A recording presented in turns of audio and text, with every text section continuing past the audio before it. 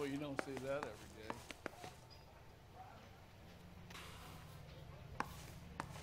He wants a 5-star goddamn wedding.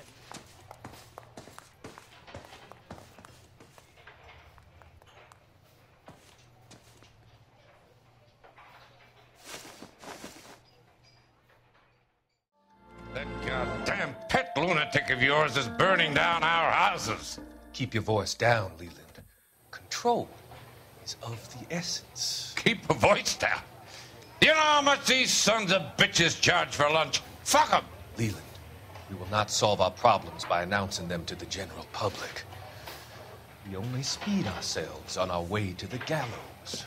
He's your imbecile, Harlan. Get him under control or get rid of him. Speaking of which, I've had to dispose of our young medical student. What?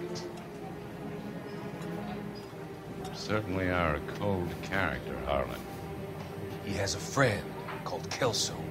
He knows all about the development on Normandy Avenue. I know about Kelso. And you thought it unimportant to inform me. I thought I could take care of it. Have you? No, I haven't. Kelso works for Benson. Is he reliable? No, he's totally unreliable. But he has so many pernicious habits, he's got nowhere to run. Can you take care of Kelso? Don't push me, Harlan. Get rid of the fruitcake. No longer necessary. I'll take care of Jack Kelso.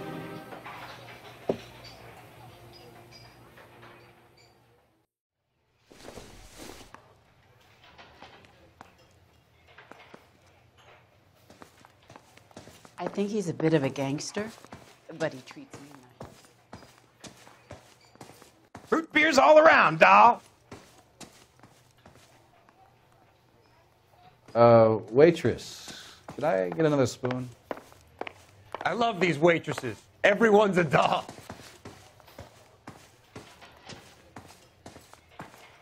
Look at a bowl of that chili.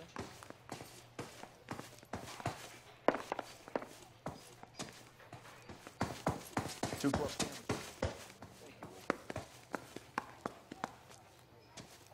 My eggs were runny. If olive oil comes from olives, where does baby oil come from?